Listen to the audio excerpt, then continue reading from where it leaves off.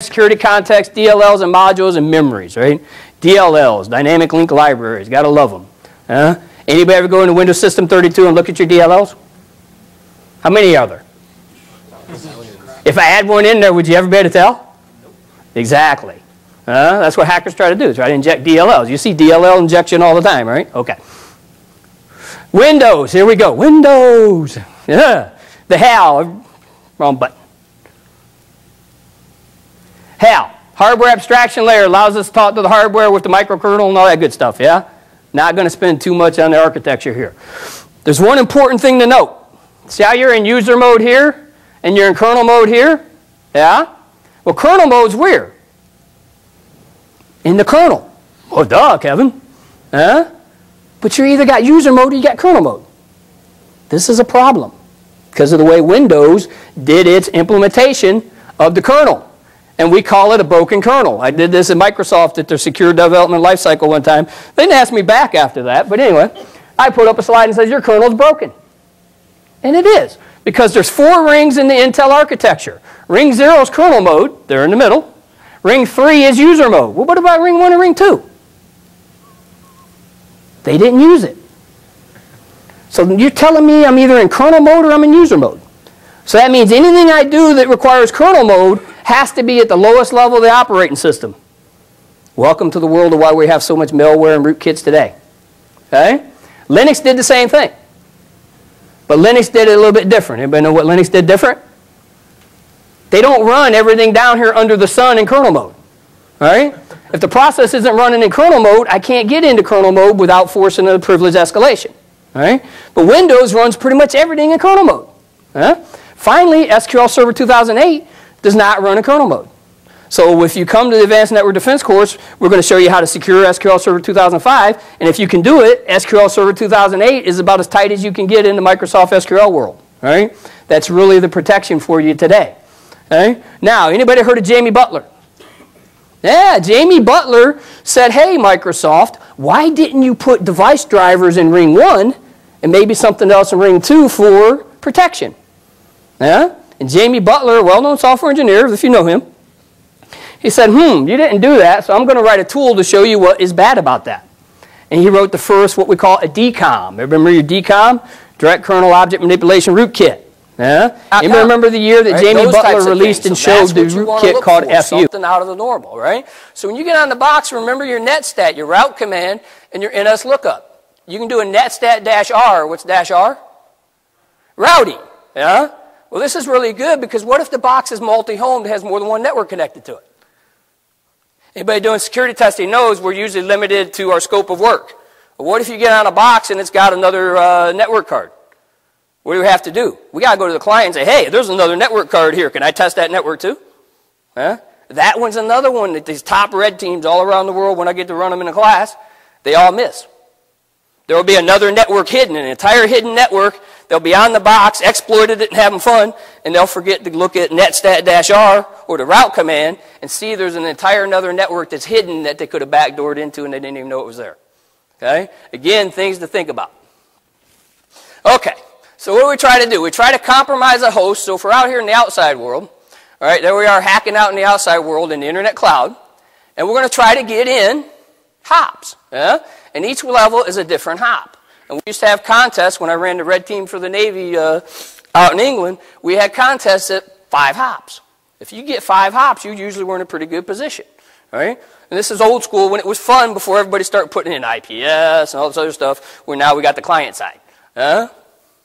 So each point I get into is another point. And what do? I pivot. We call it an island hop. So each one's an island hop in, and then I pivot into the network from there.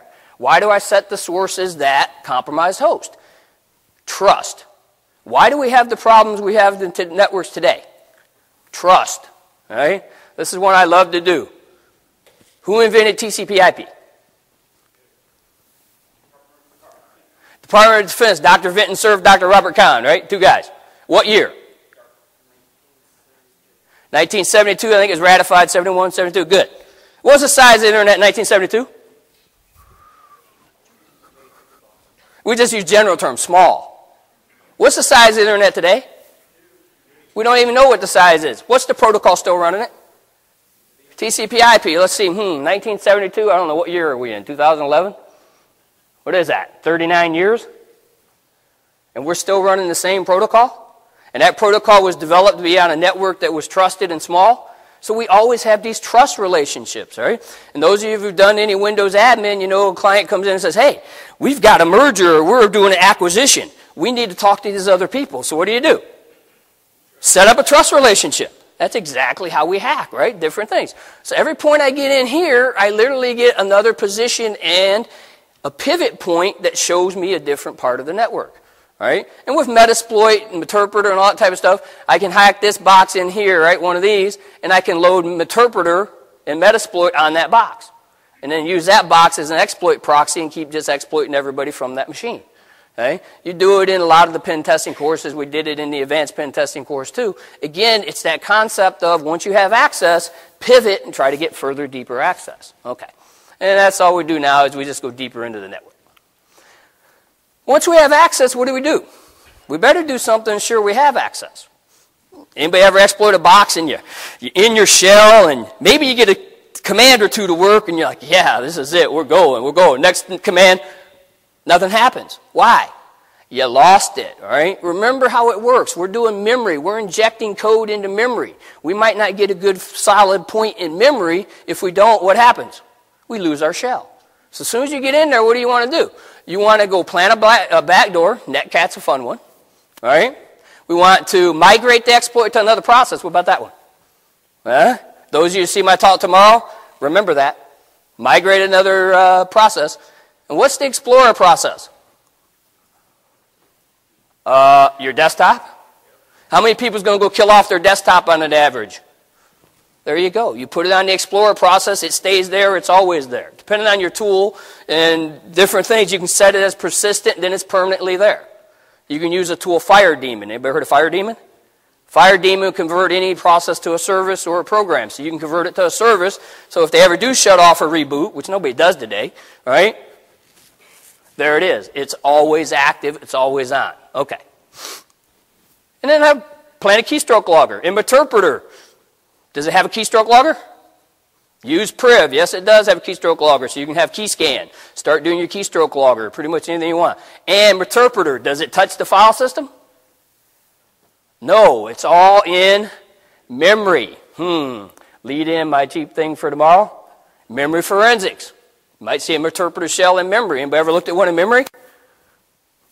Because that's where everything's at. I was talking to the people at the Speed Hack yesterday. And they're all saying, oh yeah, all my exploits are in memory. Of course, everybody's in memory. We know on file system we got things that might stop us. Attack mode time, right? Okay? Anybody feel like this yesterday that was in the competition? There's the flag and all of you were chasing the flag? All right? Exactly. Okay. The database, like I said, I didn't do any database hacking, but this is the front end. Everybody's seen the famous SQL injection. This is actually a bank, First National Bank, right? And single quote of 1 = 1 dash. What's it going to do if I put it in here in the username if SQL injection is prevalent? First user, okay, got a first user. We'll see here in a minute. What's this one going to do? Empty account, another account. Yep, okay, good. Yep, that's going to do what? Insert, good. And this one? Create a new user. There's that XP command shell that was talked about in the previous talk. And we'll talk about that in a couple of slides. Why in the world do we have command shell capability via SQL? Can anybody answer that question? It's a feature. Joe comes in and says it's a feature. I can't even understand how it could be or why it would be a feature. All right? Why do you want somebody from SQL to be able to open a shell? But you know, that's only the one we always talk about. You also know there's registry, stored procedures. That's what we call those, stored procedures. There's all these stored procedures within the Microsoft database that you can access once you find the way in. So let's see if we found the way in first. That's single quote of 1 = 1. What's that look like to you? It's a database. Trust me, remember, you know, we have to follow the rules. Be careful where you do this. Had a friend of mine do it against his credit union, and guess what happened? About 10 minutes later, he had the entire database for the entire credit union. Not going to mention it by name up here, but it's one of the world's largest credit unions. That'll probably tell you an idea who it is. Okay? This stuff works, so be careful when you enter it because you might find something you don't really want to find. So now we have SQL injection in this front end, right? This is the front end application feeding the back end database. Everybody good? Okay? The talk previously was all against the back end database. Well, the front end, who controls the front end? Guy who what? Wrote the code. I got any programmers? Now it's time to pick on programmers. I'm a programmer, software engineer. Got tired of chasing semicolons at 3 o'clock in the morning, became a software engineer. Right? It was easier. Hand them the code, let them write it, and then the Navy says, oh, we're going to do internet access to ships at sea. Okay, well, you got a degree in computer science, so you're going to make it happen. How'd that have anything to do with internet access? I don't know. Okay? But again, this is a programming error, right? Failure to do what? Sanitize input and use stored parameters, right? Different things you can do to fix this, all right? But now once I have the vector, this is my method in, what can I do? Anything that the back-end database allows.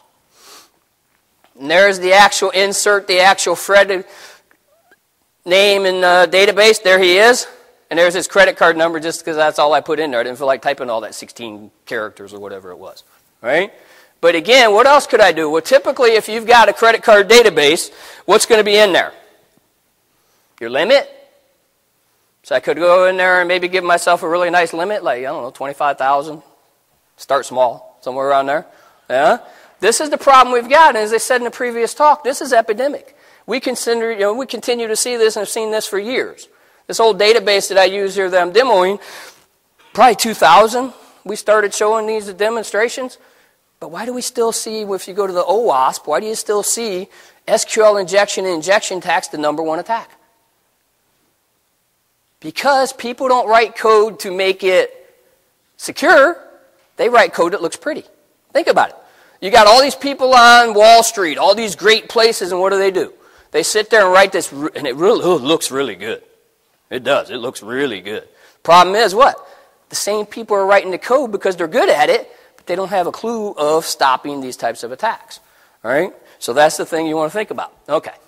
And there it is, single quote or 1 = 1. Once we get in, we know we got in. Exact master XP command shell, there it is. Okay? Net user, and we add Fred PW add, there he is. There's Fred. Okay? And then we just use group, we make him administrator. Did we do anything other than SQL queries? No. This is all SQL. Now, this is what we're getting into. Does anybody still run SQL Server 2000? Yeah?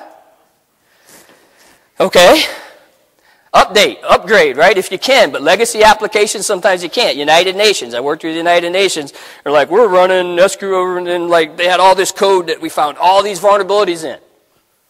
There's no funding. There's nobody even knows what the code does because it's not commented. Come on, my programmers out there, you run any uncommented code before? Even your own code, maybe 2 or 3 months later, try to figure out what it means. Yeah, come on now, we all know we're guilty. Yeah?